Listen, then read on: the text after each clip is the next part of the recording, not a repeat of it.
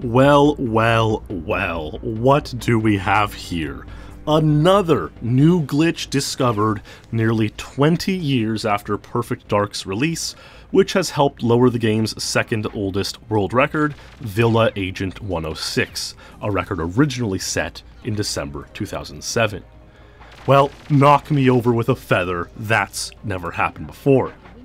No, but seriously, while new strategies being discovered to help lower ancient records is a tale as old as time, the way that this one happened is actually pretty crazy and something that I personally never really thought would happen. We'll get to that in a bit.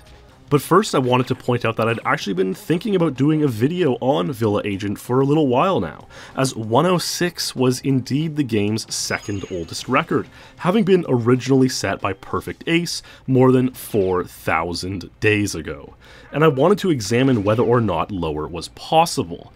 Villa Agent was kind of in this interesting spot. You see, there are two sorts of types of levels we can look at when considering whether or not lower is possible. Simple levels and complex levels. A simple level might be something like a Damn Agent 53 or Perfect Dark's oldest record, War Agent 25. In these cases, the level is straightforward enough, mostly just pure strafing without too many things going on, where you can pretty easily understand all the variables and quickly determine if the record is maxed or if lower is possible, and if so, under what specific conditions. Complex levels are stages with generally higher skill caps that are extremely difficult to optimize, something like a Silo Double Agent or a Pelagic 2 Perfect Agent. There's just so much going on in these levels, so much guard luck, so much chaos, that they're almost never going to be fully optimized. Villa Agent on the surface appears to be a more complex stage. You need to quickly snipe these two guards at the start, there are many tricky doors and button presses, and then you need to masterfully game-end 8 guards who are hiding in inconspicuous locations in the last couple of rooms, which could almost always be YOLO'd a little bit more. But the thing is, there is still a lot of strafing in the level, which gives it those simple elements. Ace's Mark of 106 had all the simple parts executed perfectly, and all the complex parts were done at an exquisite level, to the point that people were able to match 106, but never improve it. And even at that, only top talent were ever able to match 106 with time. Clemens in 2009, Cedric in 2011, Karl Jobst in 2015, and Mark Rutsu, also in 2015, with one of his few masterful forays into Perfect Dark. So 106 was quite highly regarded as a Perfect Dark world record and stood the test of time. Clemens tried a fair bit for 105, but never quite nailed it, and it's possible no one would have ever nailed it. So what changed? Well, you see, on December 29, 2018, a runner by the name of Timocles uploaded a video of the Perfect Dark Xbox Live Arcade version showing a completion of the Villa Agent stage in 59.41 seconds using a glitch where you strafe onto the railing of these outdoor stairs and then clip through a wall, jumping right into the basement portion of the level. Usually you'd have to, strafe through the actual intended parts of the level to reach the basement first. Now, it was uncertain if this trick would work on the Nintendo 64 because the Xbox Live Arcade version uses a completely rewritten game engine. But shockingly, it did, which is nothing short of a miracle to me.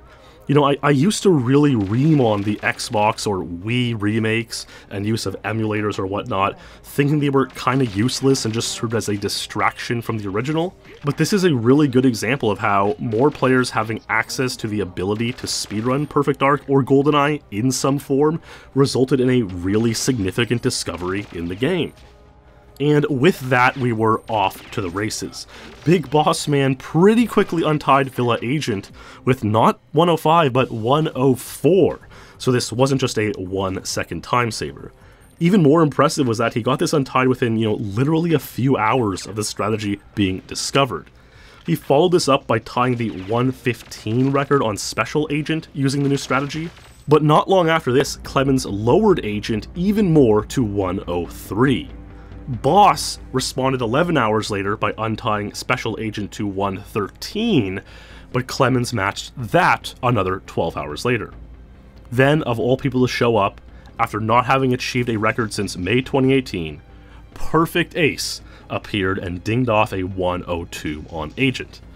Okay, there's a really good chance more records are set in the meantime, so I'm just going to post a screenshot here of the rankings at the moment before I export this video. It's uncertain if this glitch will save time on the hardest difficulty, Perfect Agent, because there are other objectives to do, and the entire route through the stage is different because you start the level in a different location. But I'm sure time will flesh that out. So how much time does this save? Let's compare Clemens' 103 with Mark's 106 to find out. On Clemens' 103, we can see he passes this threshold in the hallway at a high 28 seconds, around 28.7, and then he punches the guard before the first cooling system deactivation button at a low 37.2 or so.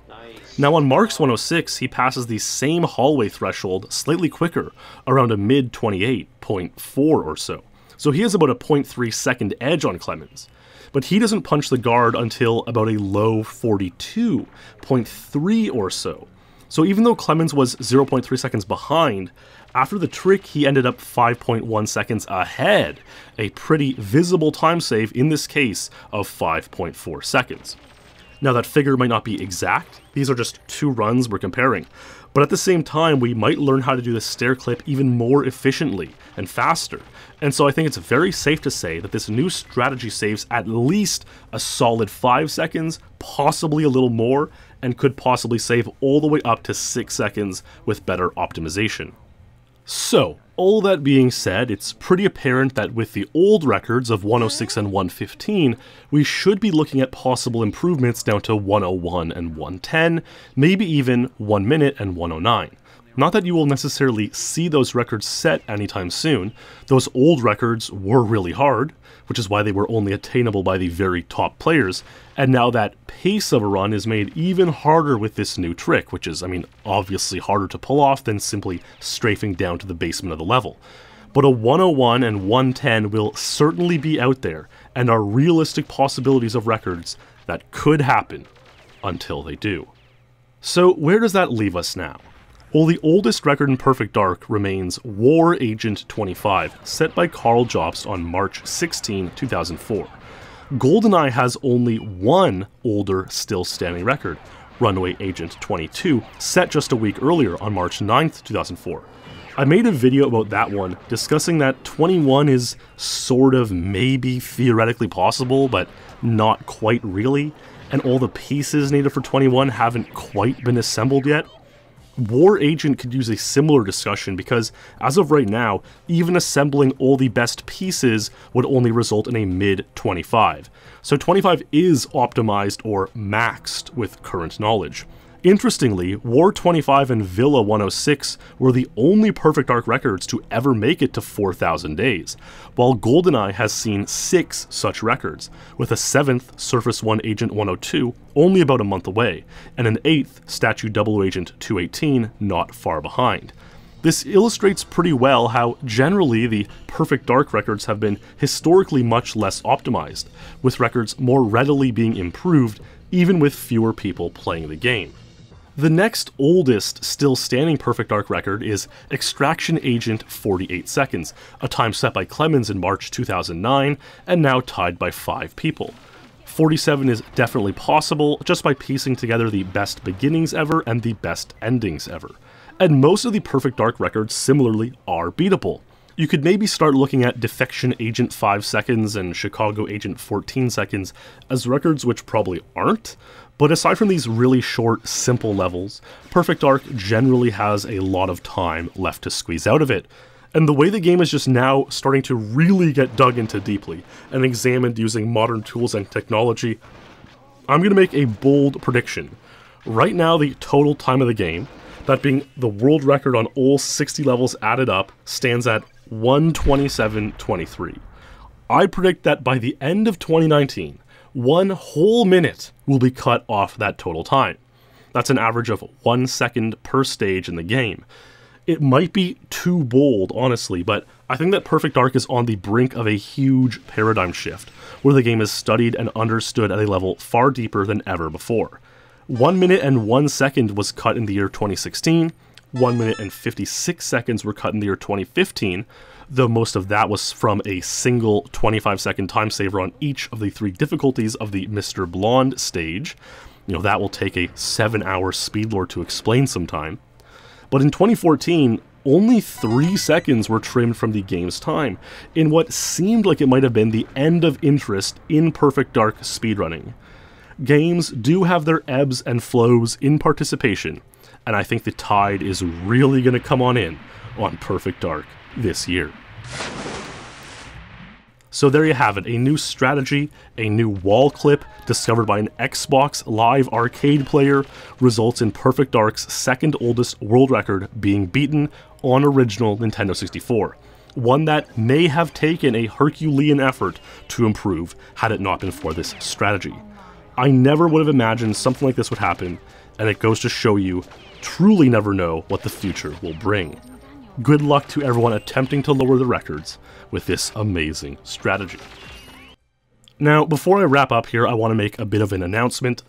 Sometime soon, I don't know exactly when yet, but in the next few weeks, I will be doing a live stream on my Twitch channel, you know, like a Q&A stream or an Ask Me Anything type stream.